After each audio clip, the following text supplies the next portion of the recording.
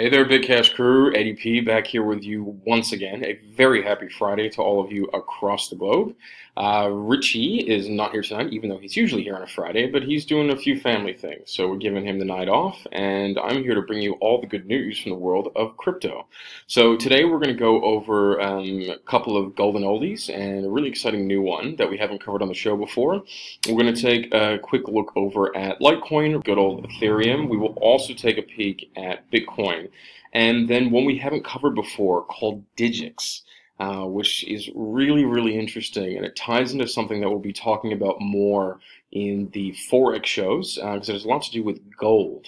So anyway, let's start the show and see what's happening in the world of crypto. Let's get it going.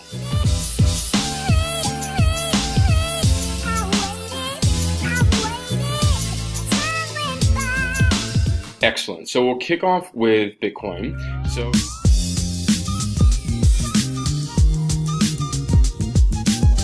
So you can see here, if you look at the bottom chart, which is our weekly, even this week we had another fairly thick bearish candle. It doesn't really compare to the two previous weeks, but there's certainly been some deceleration in the market. That being said, it's still very much on a bear run. If we dip down to the 240, aka the 4-hour chart, we get a bit of a snapshot of what's happening in recent days. Still very much in a bear run. You can see here, if we look back to a day before my birthday in mid-December. We've been on a bear run since then, and one that's clear as day. We keep encountering these management zones, and it keeps playing around them. So even if you look at just the past few days, we had a push to the upside, and then the bears kicked back in, and then every time we're just floating around these management zones, and we're doing it once again, encountering this sort of short-term support line we have here.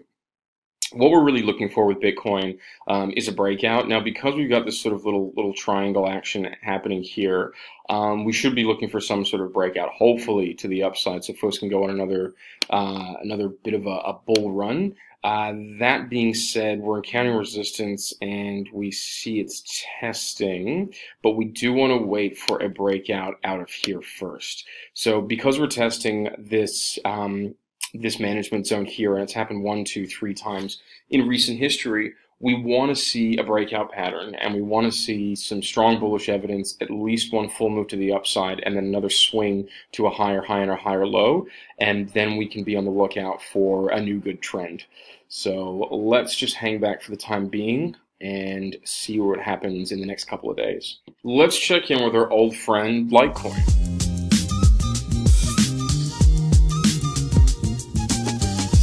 So with Litecoin, guys, very similar sort of patterns we're experiencing to what we just saw on the chart with Bitcoin. If you have a look here, the candles almost look the same, especially on the weekly chart. We can see here that we've been on a bear run, but this week's candle had a lot less steam in it than the previous 2 weeks, which is a good sign that we might be looking for another bullish pattern. If we dip over to the 240, let me just zoom in here a little bit. Sorry, I'm on the Mac, which Richie's more of a Mac guy. I'm more of a Microsoft fellow. In any case, we can see here that it's obviously still been on the same run for about the same amount of time, also mid-December. We keep encountering these resistance points, but we are approaching a symmetrical triangle, which is always a really good indicator. Sorry, it's really humid out today, so I'm sweating bullets, but it's always a good indicator to look for a good breakout. Now, obviously, being with all cryptos at the moment, we're looking for another bullish run. This one here is flirting down in this area, and yeah, I'm just going to draw a little box here. Where's my little box? Because we definitely had a bit of consolidation. Oh, sorry, that is not what we wanted. That's better. Had some consolidation there, but there's no identifiable trend. I wouldn't even call this a ranging market. Usually in a ranging market, you'd have something where you're punching between your support and resistance lines. This one's sort of just middling at the time for the time being. We're probably going to see another push for at least another. Could be another week, before we see a breakout. But we're probably going to keep testing this long-term support before we see another push to the upside. But we want to be on the lookout for that bullish evidence, and we just need more volume in this market. None of this is really attractive, and any trade at the moment will probably get stopped out. So let's keep a close eye on Litecoin and see what it does in the coming weeks. Let's check in with our old friend Ethereum, see what she's up to.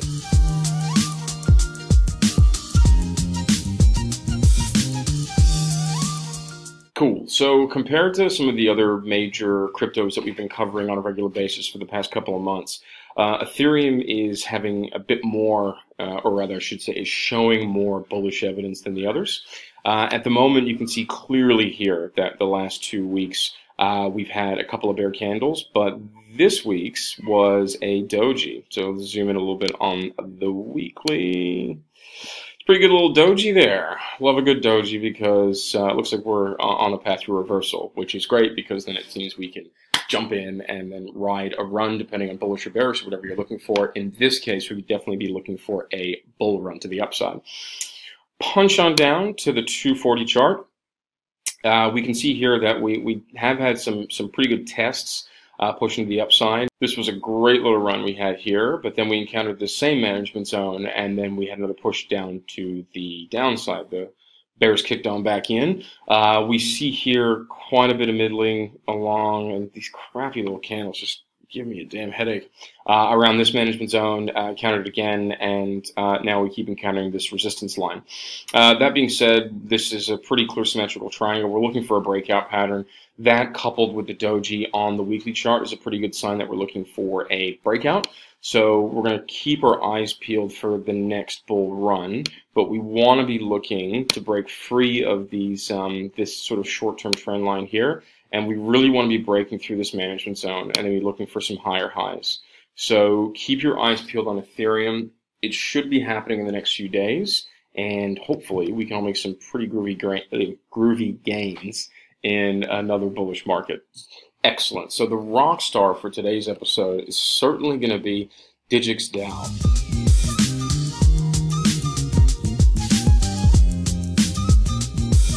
Cool. So with this currency, it is essentially gold represented on a blockchain. Now, this is really exciting for a whole bunch of reasons. Number one, gold is one of the oldest assets that people have been using to store their wealth. And I'm not talking about just us crypto folks and us Forex folks, you know, in the last couple of years or the last 100 years of trading. We're talking about way back in the day. People have been using gold to store their wealth. So, number one, we've got gold in a blockchain. Love it, love it, love it. Can't stop loving it.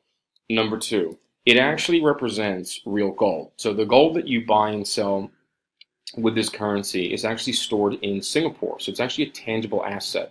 And this is where it gets really exciting. If you wanted to, you could actually exchange your tokens for real gold. If you actually want a real tangible asset and don't want to exist like we do with most of these cryptocurrencies where there isn't anything actually tangible that you can put your hands on, this is a pretty exciting little currency. And the third thing that I love about it, which kind of goes without saying, it still operates like any other crypto. So you buy and sell it on the blockchain. You do not have governments as intermediaries, but you're still essentially buying and selling gold, which is really exciting. I had a peek over at the gold chart, which we'll be looking at a lot more when we look at Eddie P's Forex reviews, because obviously with Forex, you do a lot of currencies, but there's other commodities you trade doing Forex. Gold is a big one. Fantastic, especially for swing trading, not so much for scalping or day trading, but we will talk about that in the weeks to come. That being said, I had a look over at the gold chart and I couldn't see as nice a correlation as I wanted between this one and gold.